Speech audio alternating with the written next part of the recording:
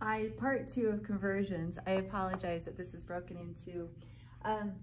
So you're going to have the 0.901 ATM that we are converting to kilopascals. We put the ATM opposite sides of that fraction so they cancel. We'll end with 0.901 times 101.325 because they're both in the numerator. And that will equal 91.29, and my unit is kilopascals. Okay, nice. Let's do one more. Let's convert from, actually I want to do 2 more. Let's go ATM to bar. ATM to bar. So if we have our 0.901 ATM again, okay, first you're thinking units. Get rid of the ATM. So it goes on the opposite side of the fraction, so it cancels. And we want to end with bar. We're going to put that up top. Now I simply attach our numbers right here. So 1 ATM is equivalent to 1.01 bar. Really similar, super close. And our answer when we multiply this is 0.91. Check out those units. ATM cancels, and we will end with bar. Okay, nice.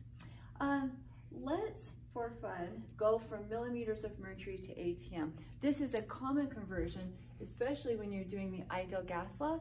You'll be given millimeters of mercury, but you have to have ATM. So let's pretend that I have 802 millimeters of mercury. I need to use the ideal gas law, so I have to have my pressure in ATM. So we'll put millimeters of mercury in the denominator, so they cancel. I want ATM, it goes in the numerator. Then we just attach our numbers.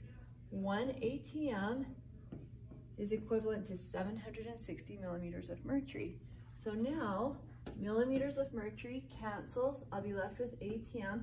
And what does this tell me to do? Remember, I try and think as little as possible. The units tell me when to multiply and divide. Because this is in the denominator, that's 760, I'm going to do 802 divided by 760. And the answer on this is 1.06 ATM. And then you'd be good to go to use the ideal gas law. If you didn't catch the first part of this, go to pressure conversion practice part 1 for about 3 other conversions. Okay, good work. Have a great day.